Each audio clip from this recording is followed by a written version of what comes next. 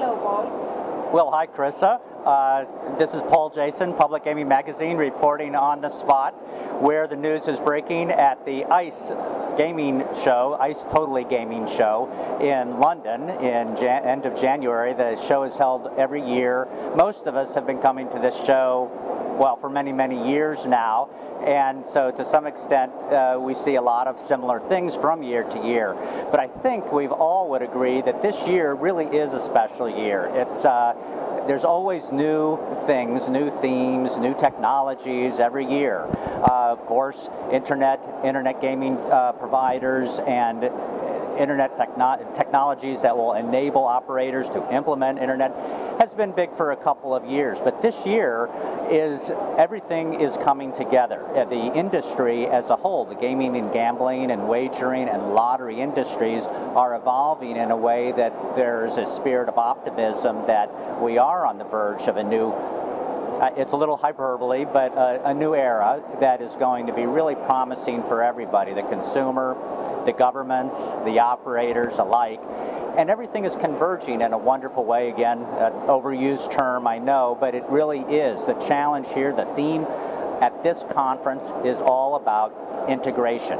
There are all these new technologies, multiple channels, internet, mobile, electronic games, distributed venues, where gaming and gambling, playing games anywhere, everywhere, wherever you are and anytime.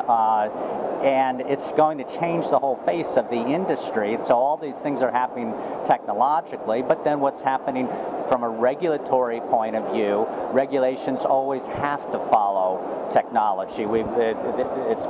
Frustration's been expressed in the past that, regulations, why can't they keep up with technology? They're holding us back. Well, it's by definition. It's the only way for regulations to catch up with technology is to stop technology. We don't want to do that. Technology is moving forward, but the whole industry and regulators and there's a whole feeling that we're getting comfortable with the mode in which, okay, yes, regulations are following technology, but we understand it now. We're getting used to it, and we're working with it. Everybody is working with it in such a fashion that the next stage, integration of cloud computing, integration of internet with land-based games, the integration of the different channels is a hugely complex endeavor that's going to deliver tremendous value to both operator and consumer. And the ways and means of integrating it they're happening. It's happening now. We see it. We see the light at the end of the tunnel. Now the next challenge is there's integration on the channel side, but what's happening on the consumer, the player profile side? That's another big question that there aren't very precise answers yet. There's a lot of different ideas. You have the outcome-focused casino player. You have the hope and dream lottery player.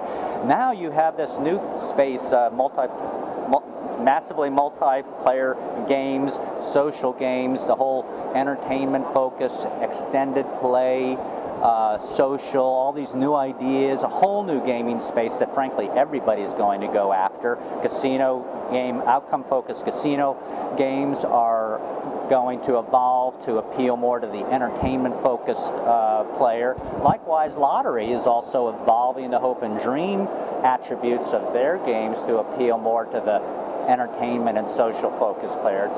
It's a hugely exciting time, but when it comes to understanding the consumer and the player and how that's evolving, it's a lot of unanswered questions. And so the smart operators and the smart commercial partners are trying to position themselves to evolve in ways that we don't know exactly how it's going to evolve, so you just need to be ready.